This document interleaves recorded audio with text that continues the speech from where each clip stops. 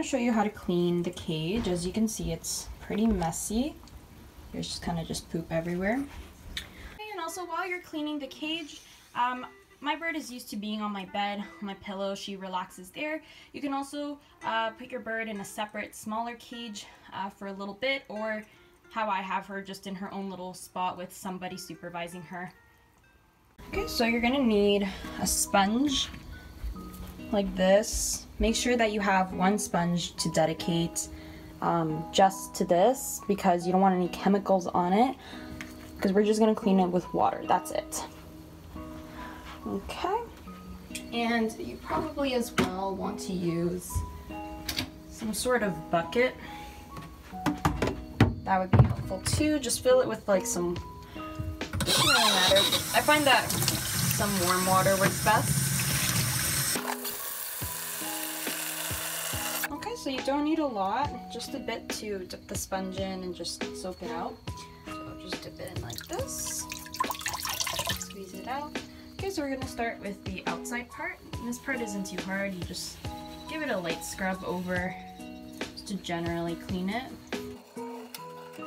If you are someone who lives in warm climates, then it'd be best to do this outside, where you can just soak up your driveway or something, have the sun warm it up. But sadly, it is winter right now where I am, so that's not really a question for me. You can see these parts that have dry poop, you just want to give it a bit of a stronger scrub,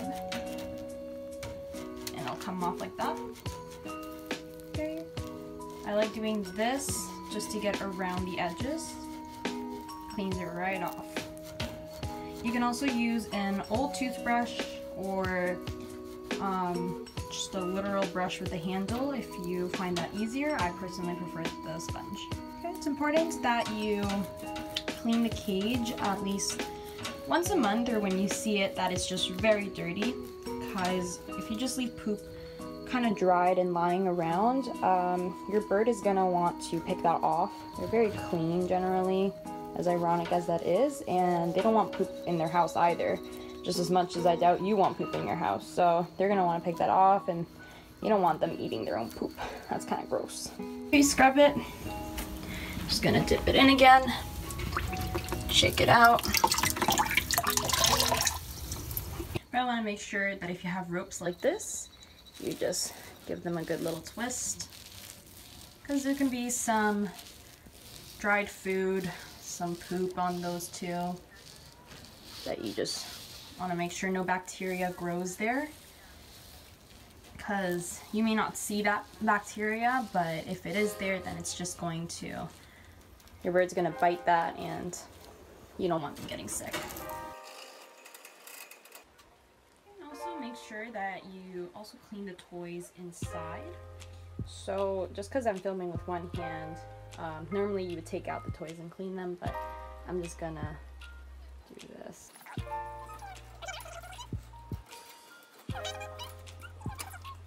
Okay, so just make sure you clean the top, the sides, and especially this region here. If your cage has this gets really dirty. I just cleaned off a bunch of poop from there.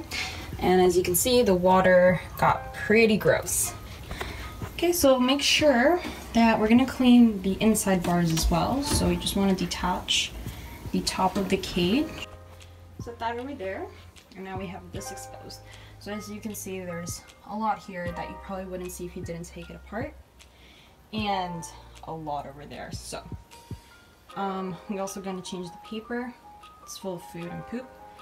And this should be able to lift, so you probably just want to take that out and take out the paper from the inside as well.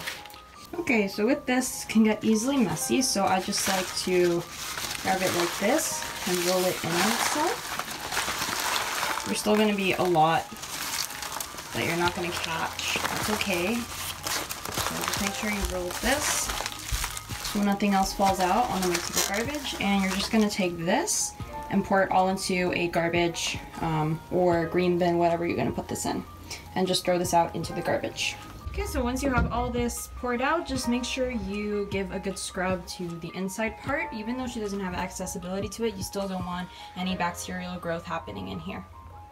Okay, so just give that a good rinse, and you can just dry it with some paper towel, just very easily. Just dry it up, so in case you don't have anything to naturally dry it, like the sun or something, then that's a good replacement. Okay, so if you have large masses like this, that kind of just got accumulated, I would try first with the paper towel to see how much you can just pick off, and then scrub it so that it's a lot easier to do so that way. And just make sure that when you're gonna do that, just keep it over a surface that you don't want all of this landing into, so it's already falling apart, because you don't want that on the floor. So just to recap, make sure you clean each part: the bottom, this lining, the tray, and the cage itself, all the toys and whatnot. So this took me about half an hour to do, of scrubbing, of cleaning, and you know, make sure you clean your workstation because that ends up kind of gross. And yeah, so again, just make sure you don't use any chemicals. You really just need water to do this, and I know it's not ideal every month to do so, but if you can try, that would be amazing. And I also know that you can't sometimes get every single spot. As you can see, there's some things I just could not get rid of. That's okay. It's hard to... ¿Está feliz? ¿Está feliz, Tristan?